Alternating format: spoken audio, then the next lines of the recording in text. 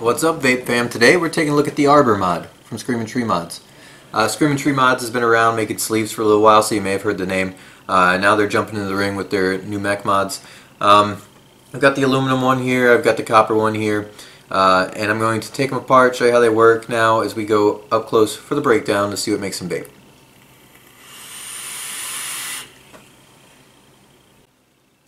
Alright, here we are up close with the Arbor mod from Screamin' Tree Mods. This is the copper one. I moved the black sleeve over to this because the pink sleeve just wasn't doing it for me.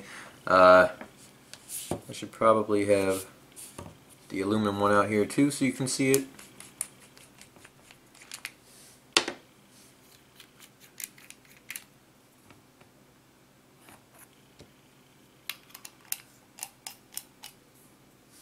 There you go.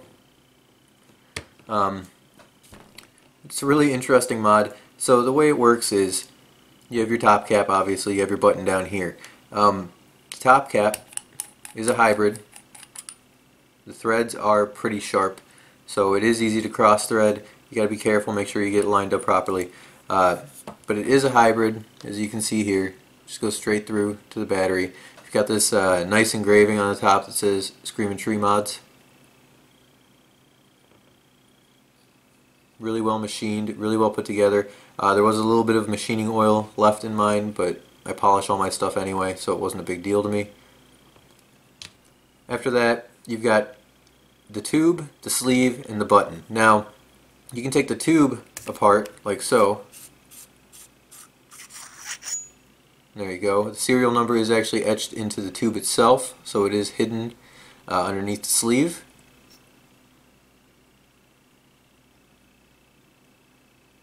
Pretty good wall size, nice and hefty, but not as bad as some. Then you've got the sleeve. Obviously the sleeves are interchangeable. They also work with the Able mod. The sleeves are the same. It's kind of where Screamin' Tree Mods came into their own, was with sleeves to begin with. And then you've got the button. Now the button is interesting because when you're not vaping, when you want to put it in your pocket, you can just thread the button up and it locks. It won't push the pin up. And then when you want to, you can adjust it down, and that adjusts your throw as well. So the more you unthread it, the longer the throw is. When you unthread it too much, it is magnetic. You gotta go pretty far. There you can see the magnets, and the copper pin here in the center, the female thread, that pin will come out like so. The button, or the magnets obviously come out as well. There's that one, and then there's a larger one here. Now the larger one obviously fits into this part of the housing around this pin that is part of the button with the STM etching on the bottom there. And then you get to put the whole thing back together, which if you've ever put together magnetic button housing is always a lot of fun. Okay, so that's that side. So we want opposing facing each other. And then this pin here is going to thread into that female threads there in the housing. These magnets are strong, guys. Like so. There you go, fully functional again. After that, you can just put the sleeve on, tube back in,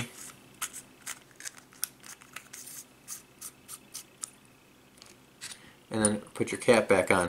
Now obviously I find it much simpler to take the top cap off to slide a battery down into, and the magnets are really, really strong. So you gotta kind of shake the battery to get it out, or get a good grip on it like this, with your fingernails, and pull it out. It won't just fall out, because that magnet is ridiculous. These two either try and push away from each other, or they try and slide into each other all the time, depending on which way the magnets are facing. So you got to be kind of careful. The aluminum is the same thing. You've got the embossed top cap, you've got the engraved bottom button there, and it works the same, just different material, different fit and finish. Well, the finish is still the same. I mean, it's really nicely machined. There's no real burrs.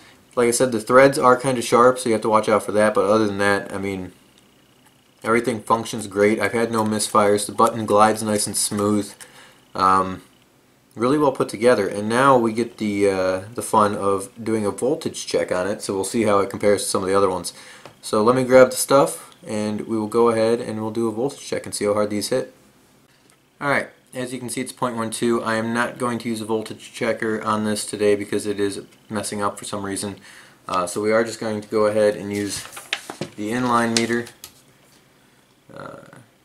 There. Going to thread the inline meter in.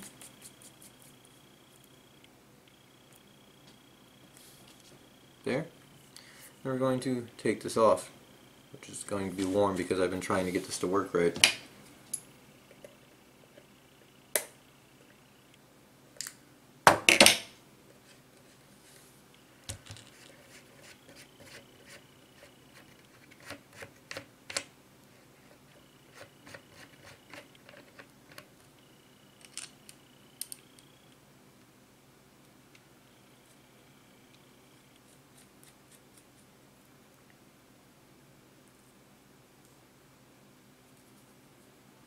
Okay, so the 0.12, 3.53,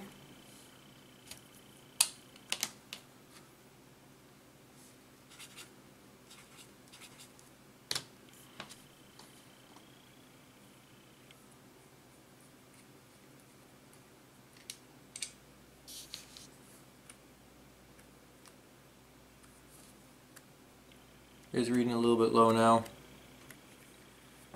But this does add a little bit of a load, the inline voltage meter, so it almost never reads an actual 4.2. Take the RDA off the aluminum, take the battery out of the aluminum,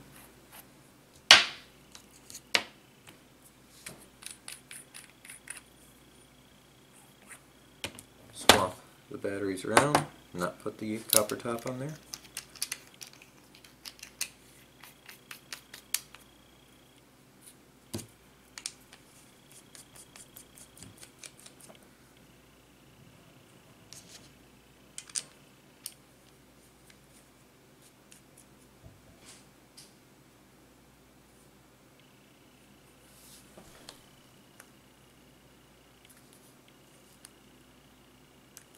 Hmm. 3.36.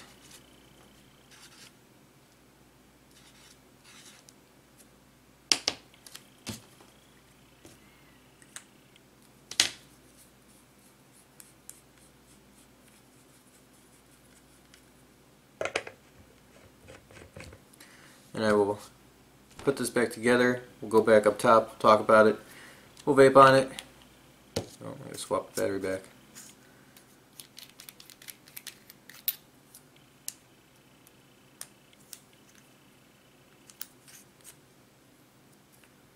It's magnets.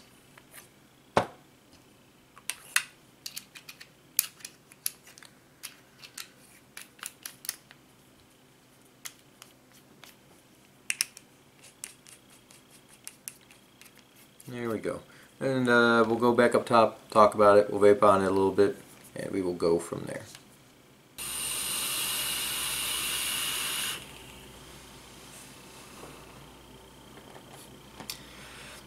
Alright guys, that was the up close and breakdown with the Arbor mod from Screamin' Tree Mods. Both the copper and the aluminum one, and the voltage testing.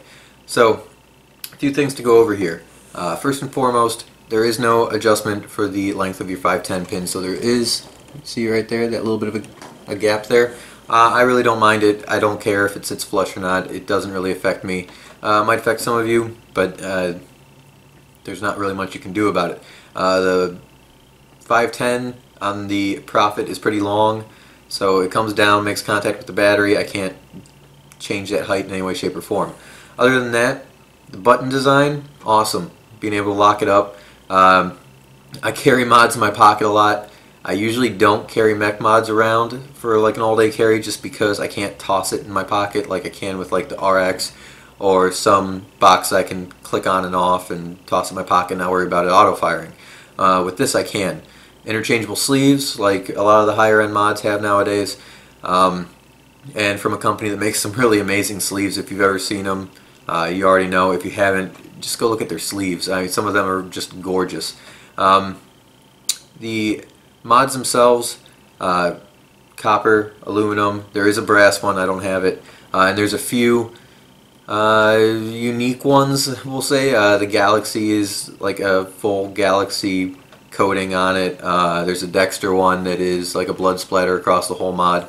A lot of really great designs, a lot of really great sleeves. I love the sleeves. They are working on a different button. I don't know if it's out yet. There was supposed to be a neural button coming, so you can look forward to that as well. The engraving on the bottom, I really love the engraving, the Screaming Tree Mods engraving up here on the 510 cap.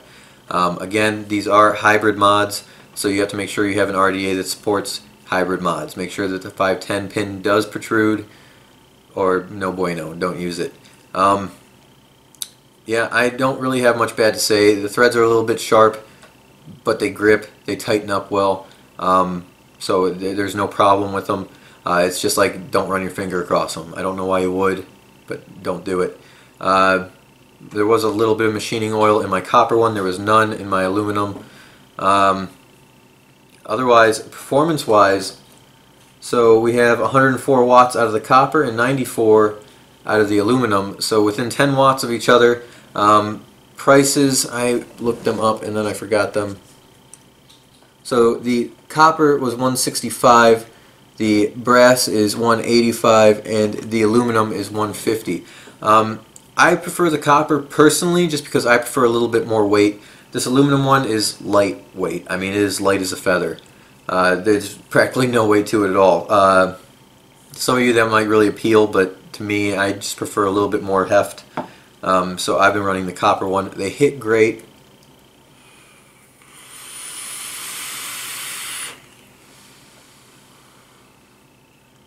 As you can see, the button is nice and smooth. No misfires, no hang-ups, no nothing. It rides really smooth on those two copper pins, the male and female. The prices, I mean, I can't complain. That's really not bad, especially considering some of the other authentic copper mod prices. The fact that you can use some of your sleeves from the Ables is really nice, because a lot of people who have Ables have already bought a bunch of sleeves and they want to be able to keep using those, and I completely understand that too. The engraving on the sleeve itself, where it says Arbor right there, smooth, doesn't grab your finger, there's no problem. So all in all, really well put together mod. Hits great, works great, buttons great, locking feature, copper, brass, aluminum, a couple specialty ones, tons of great sleeves. Definitely check out the sleeves if you've got an Able. I believe they fit a limitless, but don't quote me on that. I would have to double check that. Maybe I'll leave that down in the description. I'll look it up and try and put it in there. But great mods, good prices. Definitely check them out. The link will be in the description. So all in all, guys, I hope you found this video helpful. Like, subscribe, it helps me out. If you have any questions that I didn't address, leave them in the comments down below. If I wanted to get another copper mod in before I go through with this, but I'm going to have all the mods that I've done so far together at one time and do them all right next to each other, like every 5 mods or so that you have an exact apples to apples right then and there comparison of the wattage and voltage drop and all that stuff. So don't get too hung up on numbers right now. This is performing with the best of them right now from what I've done, the VCM2. So something to keep in mind. And there wasn't much of a drop from this to the aluminum, 10 watts. I mean, that's negligible at best. So hope to see you guys again soon. Till next time, suck, blow, and keep on vaping.